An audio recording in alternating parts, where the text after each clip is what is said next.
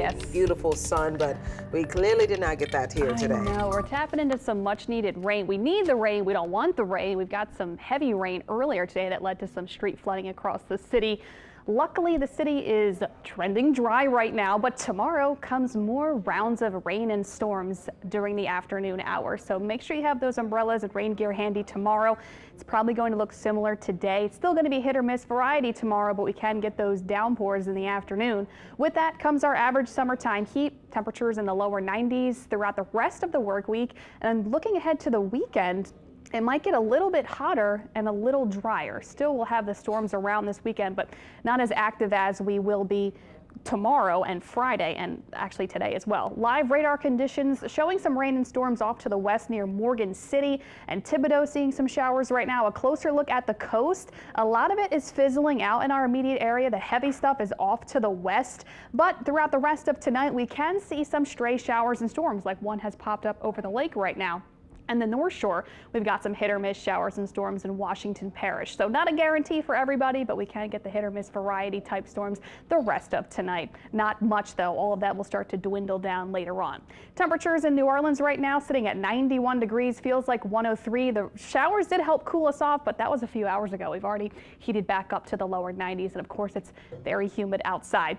As for the rest of tonight, showers and storms will start to wrap up later this evening. I think a couple stray showers might still linger over the next few hours. Temperatures will cool off to the mid and upper 70s to start tomorrow morning, and winds will come mostly from the southwest, and it's going to be a little breezy at times. Same goes for tomorrow, waking up warm and humid, temperatures in the upper 70s, mix of sunshine and clouds with high temperatures reaching the lower 90s. We do have the widespread rain and storms that will be popping up, especially tomorrow afternoon after the lunch hour. That will continue into the evening.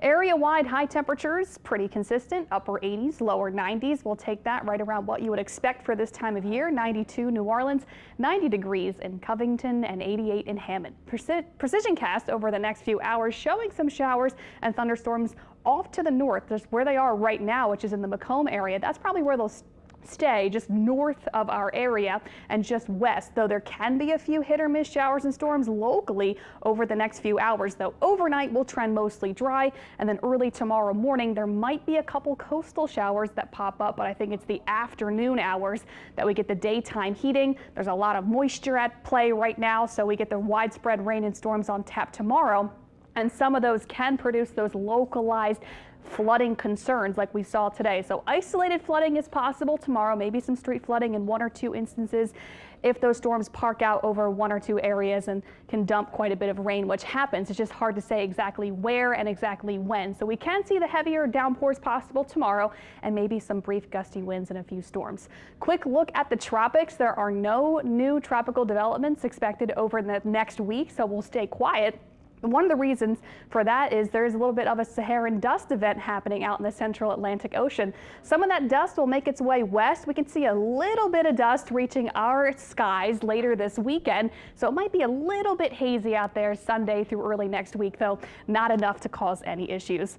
Quick look at that 7-day forecast showing temperatures in the mid-90s this weekend, so it is going to be hotter Saturday and Sunday, a little less stormy, though next week will stay hot and humid with scattered showers and storms, basically a daily thing we've got going on the rest of the week.